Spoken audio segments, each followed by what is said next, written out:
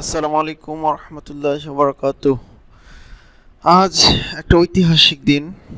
আসলে ঐতিহাসিক এইজন্য বলতেছি যে আজ ক্যাট কলেজে ভর্তি পরীক্ষার ফলাফল প্রকাশিত হয়েছে। যারা চান্স পেয়েছে তাদের জন্য আসলে এটা একটা ঐতিহাসিক দিন।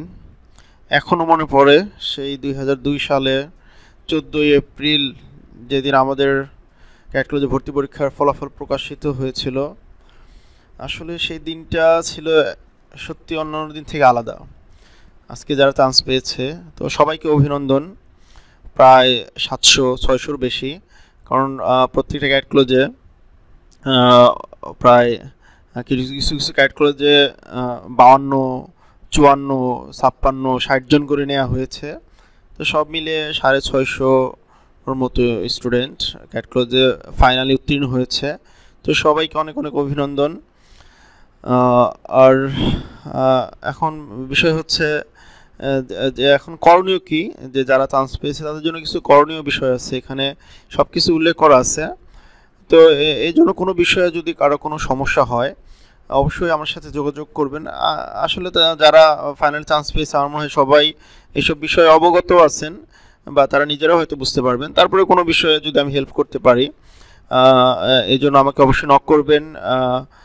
সেটা যেভাবে হোক, কমেন্ট করে হোক, ফোন করে হোক। খুশির বিষয় হচ্ছে যে আমার দুইজন ছাত্র যাদের কথা আমি বলেছিলাম এর আগে, অনিক এবং রাহাতুল, ওরা দুইজনও আলহামদুলিল্লাহ চূড়ান্তভাবে উত্তীর্ণ হয়েছে। তো আমি প্রতিদিনই রেজাল্ট দেখতাম যে ফাইনাল রেজাল্ট কবে হয়। তো আজকে সকালে দেখা হয়নি, তো আমি ইউটিউবে ভিডিও নিয়ে কাজ করতেছিলাম, বাংলার সাজেশনের একটা ভিডিও তৈরি করেছি। তখনই রাহাতুল আমাকে নক করলো, ইউটিউবে কমেন্ট করে জানালো যে সে ফাইনালি চান্স পেয়েছে, সে মির্জাপুর ক্যাডেট কলেজে চান্স পেয়েছে এবং অনেক পেয়েছে বরিশাল ক্যাডেট কলেজে। তো অনেকের ভাইও মূলত ওর ভাইও আগেই ক্যাডেট কলেজে চান্স পেয়েছে, সেও বরিশাল ক্যাডেট কলেজে পড়ে। তো অনেকের আব্বুর সাথে মাত্রই কথা হলো, আসলে গার্ডেনের যে এখন উচ্ছ্বাস আনন্দ তার কথাতেই সেটা বোঝা গেল। মানে সে অনেক অনেক খুশি, মানে আমার প্রতি অনেক কৃতজ্ঞতা সে কৃতজ্ঞতা প্রকাশ করলো। তা আমারও অনেক ভালো লাগতেছে আলহামদুলিল্লাহ। তো যারা এখনও রেজাল্ট দেখেননি, তো রেজাল্ট দেখার জন্য আমি এটা যাতে আপনি ডাউনলোড করতে পারেন আমি লিঙ্ক দিয়ে দিব আমার ভিডিও ডেসক্রিপশনের নিচে। আর কোনো সমস্যা হলে আমি ক্যাট কলেজের যে ওয়েবসাইট আছে সেটা লিঙ্কও দিয়ে দিব নিচে। আর যারা দেখেননি কিভাবে দেখবেন যে সহজে, আসলে এটা খুঁজে বের করা একটু টাফ। তো এই জন্য আপনারা একটা কাজ করতে পারেন যে এখানে যে ইয়েটা আছে, এখানে একটা বক্স আছে, সার্চ বক্সে যদি কারো ইন্ডেক্স নাম্বার দেওয়া হয় তাহলে সাথে সাথেই কিন্তু খুব দ্রুত এই রেজাল্ট পেয়ে যাবেন, যেভাবে আমি দেখেছি।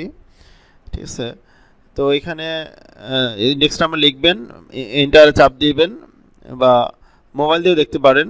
ঠিক আছে, খুব সহজেই। তো এরপর শো করবে যে সে কোন ক্যাডেট চান্স পেয়েছে। ঠিক আছে, তো যারা ফাইনাল চান্স পেয়েছে তাদের জন্য কিন্তু কিছু দিক নির্দেশনা দেওয়া হয়েছে। যেমন এখানে যে আগামী 23 মার্চ থেকে 1 এপ্রিলের মধ্যে যে ক্যাডেট কলেজে চান্স পেয়েছে সেই ক্যাডেট কলেজে উপস্থিত হয়ে তাদের যে আরও বিভিন্ন বাকি ফাইনালি চূড়ান্ত ভর্তির ব্যাপারে যে কাজগুলো আছে সেগুলো সম্পূর্ণ করতে হবে। আর এক্ষেত্রে প্রত্যেক ক্যাডেট কলেজেরই কিন্তু নাম্বার দেওয়া আছে, যে কোনো সমস্যা হলেই তারা সেই ক্যাডেট কলেজের সাথে যোগাযোগ করতে পারবে। আর এখানে অনেক বিষয় যেগুলো এরকম দেয়া হয়েছে, এগুলোর একটা বিষয় হচ্ছে যে এগুলো কিভাবে করতে হবে, বা এই যে বিভিন্ন ফর্ম ফিল আপ করতে হবে। বিশাল ফর্ম আছে যে এক সেট নথিপত্র, যেটা ওয়েবসাইট থেকেই ডাউনলোড করা যাবে। ঠিক আছে, ক্যাডেট কলেজের ওয়েবসাইটে গেলেই, ঠিক আছে, ক্যাডেট কলেজের ওয়েবসাইটে আসলেই যে এখানে এই যে sample bank format and different required documents for admission, এখানে যে একটা অ্যাটাচমেন্ট আছে এইটা ডাউনলোড করলেই হবে। ঠিক আছে, সেখানে সব কিছু কীভাবে করতে হবে এর কিন্তু স্যাম্পলও দেওয়া আছে। ঠিক আছে, সেটাও আমি দেখাচ্ছি, যে সেখানে ওইটা ওপেন করলে এখানে দুইটা ফর্ম পাওয়া যাবে। একটা হচ্ছে যে একটা চুক্তিনামা, এটা ফিল আপ করতে হবে। ঠিক আছে, এছাড়া আরও বিভিন্ন ফর্ম আছে, বিভিন্ন বিষয় আছে, অনেক কিছু ডিটেলস, তার পরিবার বা ওই যে ক্যাডেট চান্স পেয়েছে তার সম্পর্কিত সমস্ত বিষয় এখানে লিপিবদ্ধ করতে হবে, উল্লেখ করতে হবে। তো আসলে কীভাবে করতে হবে এই বিষয়গুলোতে যাতে কোনো সমস্যা না হয় এই জন্য কিন্তু একটা স্যাম্পলও দেওয়া হয়েছে, যেখানে স্যাম্পল ফরম্যাট, যে কোনটাতে কি লিখতে হবে, কীভাবে কি করতে হবে, ঠিক আছে, এখানে স্যাম্পল দেওয়া আছে। এই জন্য কারো কোনো সমস্যা হওয়ার কথা না। যেমন একজন ক্যাডেট সে চান্স পেয়েছিল ক্যাট ক্লোজে, তো তার সম্পর্কিত সে যে একটা ফর্ম ফিল আপ করেছিল সেই ফর্মটাই স্ক্যান করে এখানে দিয়ে দেওয়া হয়েছে স্যাম্পল হিসেবে, যাতে কারো কোনো সমস্যা না হয়। এই জন্য আশা করি সবার জন্য এটা সহজ হবে এবং ভালো হবে, সবাই সহজেই ফিল আপ করতে পারবে, কোথায় কী লিখতে হবে, কীভাবে লিখতে হবে, কীভাবে কী ফিল আপ করতে হবে, সমস্ত বিষয়ই এখানে স্যাম্পল ফর্মে দিয়ে দেওয়া আছে। সেই জন্য সবাইকে আবারও অনেক অনেক অভিনন্দন। আর যারা চান্স পাওনি, মন খারাপ করার কিছু নেই।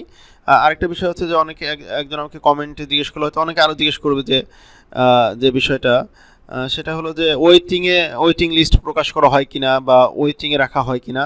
না, আসলে ওয়েটিংয়ে রাখা হয়, কিন্তু এই ব্যাপারে কোনো তালিকা সাধারণত প্রকাশ করতে কখনো দেখিনি, সম্ভবত এরকম প্রকাশ করা হয় না, ঠিক আছে। তবে যারা যদি কেউ চান্স পাওয়ার পরে জয়েন না করে, ক্যাট ক্লোজে না যায়, কিংবা কেউ যাওয়ার পরই কিছুদিনের মধ্যে ক্লাস 7 থাকতে সে চলে আসে, কিংবা ক্লাস 7 থাকতেই কেউ যদি আউট হয়ে যায় কোনো কারণে, তখন দেখা যায় কলেজ কর্তৃপক্ষ এর পরবর্তীতে যারা ওয়েটিং লিস্টে বা মেধা তালিকায় যারা প্রথম দিকে ছিল তাদেরকে ডাকা হয়, তাদের সাথে যোগাযোগ করা হয় এবং তারা সেখানে জয়েন করতে পারে। এরকম আমি দেখেছি আমাদের জুনিয়র ব্যাচে 2 জনকে এরকম জয়েন করতে, বা অন্যান্য ব্যাচেও এরকম দেখা গেছে যে তারা পরবর্তীতে অনেকে 2 মাস, 3 মাস, 4 মাস, 5 মাস বা এরকম এত পরে না, হয়তো যে শুরুর দিকে আর কি 2-3 মাসের মধ্যে যদি কেউ আউট হয়ে যায়, কেউ জয়েন না করে, তাহলে সাধারণত দেখা যায় যারা পরবর্তী মেধা তালিকায় আছে তাদেরকে ডাকা হয়।